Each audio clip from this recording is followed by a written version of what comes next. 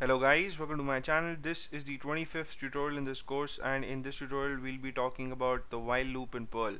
So a loop in programming allows you to execute a bunch of statements a bunch of times, right? And if you have some piece of code that you might want to execute multiple times, then you have to use loops.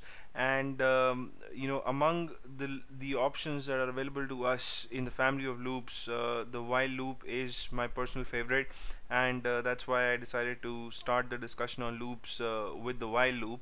And also in terms of syntax, it's very simple.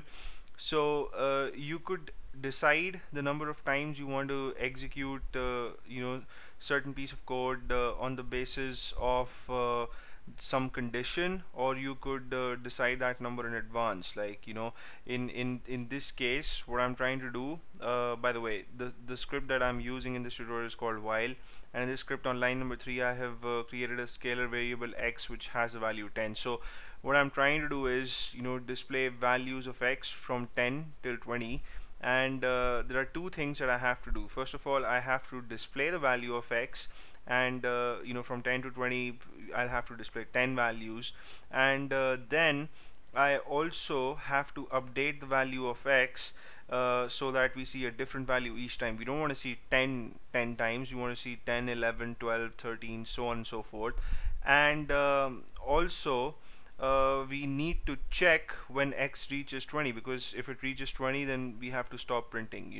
If I put 2 million here, then maybe the script would just keep on executing, and it would run into some kind of an endless loop, and we don't want that. So this number has to be well within reach of feasible range, basically.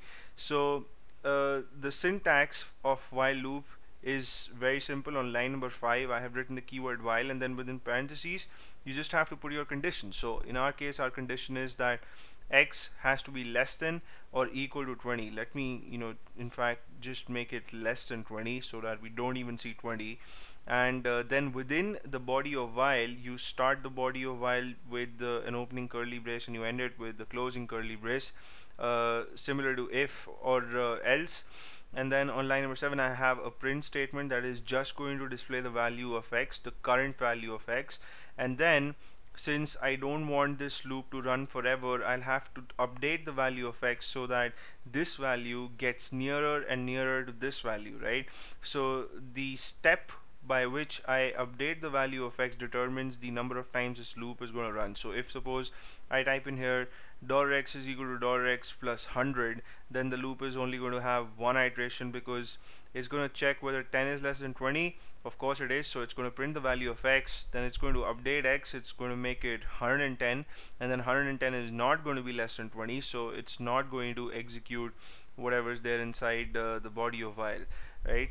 So let me execute the script, and we see numbers from 10 to 19, 10, 11, 12, 13, 14.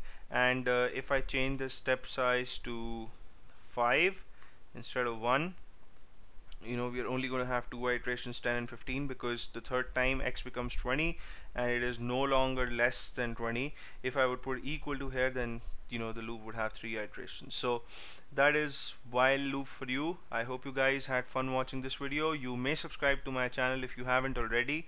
I'm going to see you in the next video. Till then, take care.